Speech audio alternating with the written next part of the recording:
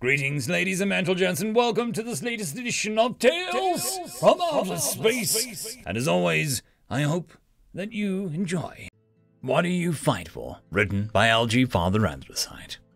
These damn tunnels were confusing. There was poor visibility, traps everywhere, and the damn things were infested with humans. I just wanted to finish the sweep and clear and go back to base so that I could rest and eat. I'm tired of chasing after shadows in these pits. My patrol partner was injured by a booby trap, and I had been forced to leave him behind. He was probably already dead. I heard humans don't even leave behind the bodies of the dead. Apparently, anything they couldn't eat just got used as materials for making equipment. I'd seen them myself, humans with scraps of carapace tied around their bodies, crude spears made out of claws tied to ends of sticks.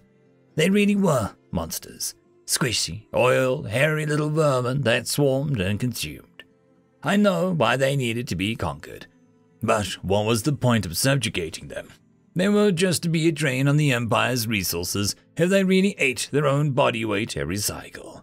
No wonder they were trying to scrape them off of those so many planets.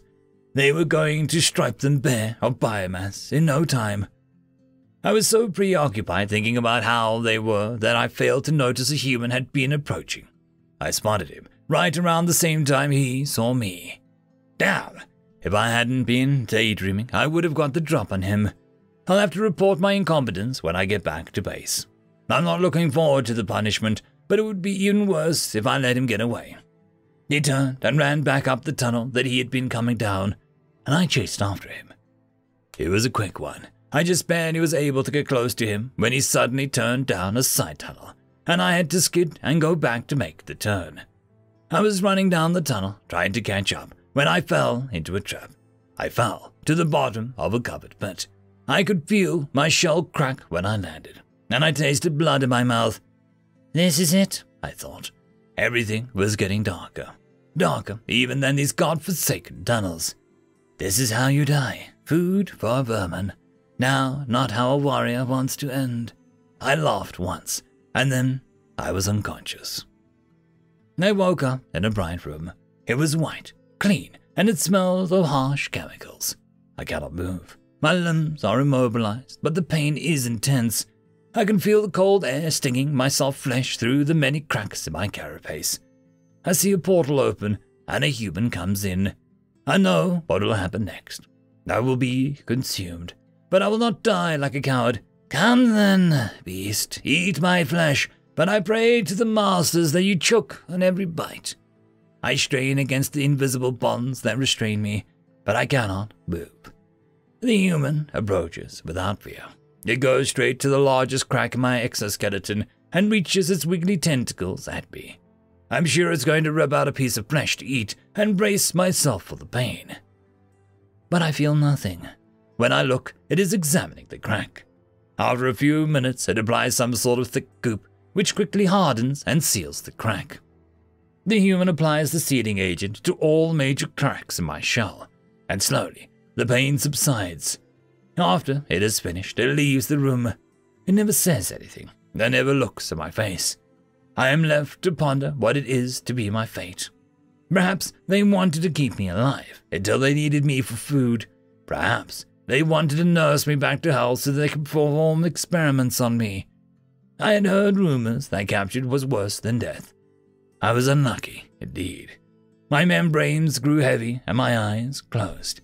I fell into an uneasy sleep, speculating on my final fate.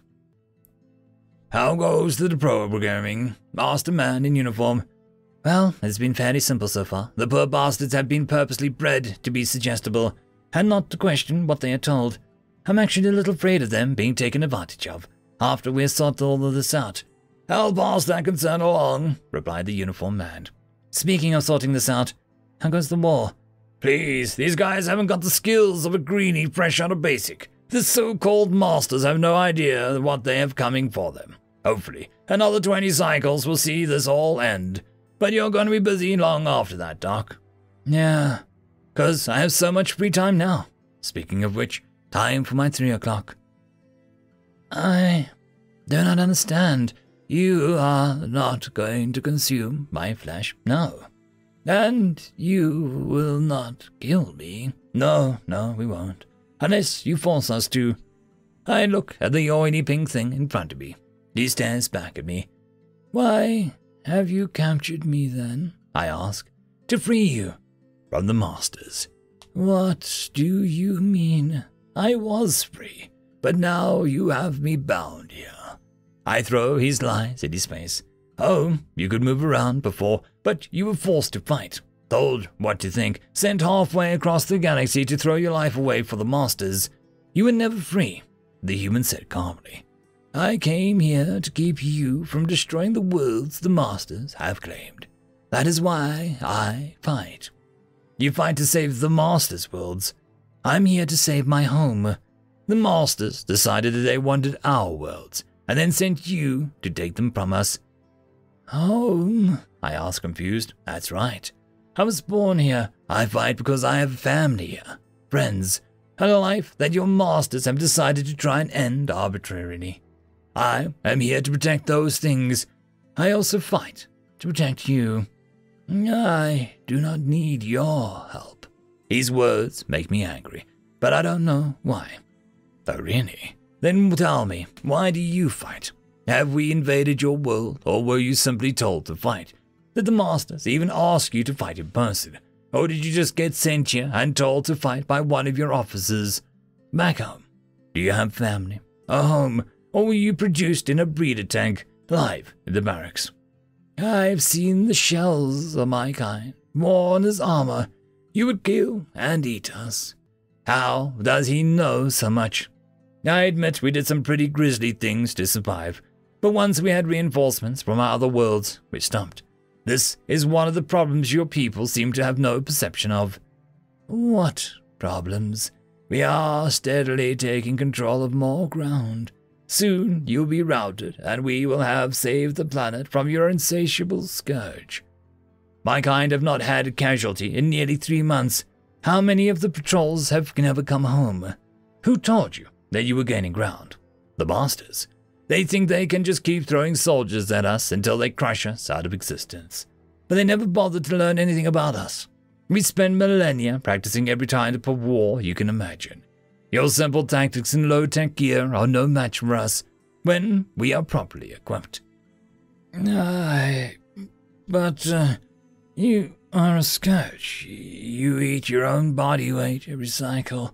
You would destroy this planet's ecosystem in just a few annums. Would the masters lie? I eat maybe a kilo of food every cycle. More lies from your masters. You say you fight for me.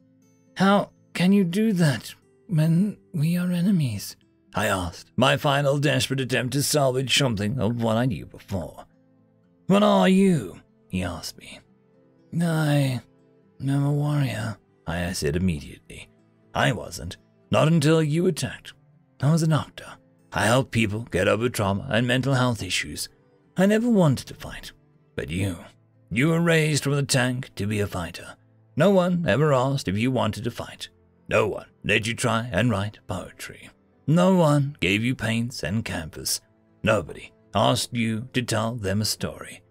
They never let you build anything, make something. They never even asked if you wanted to try anything but fighting.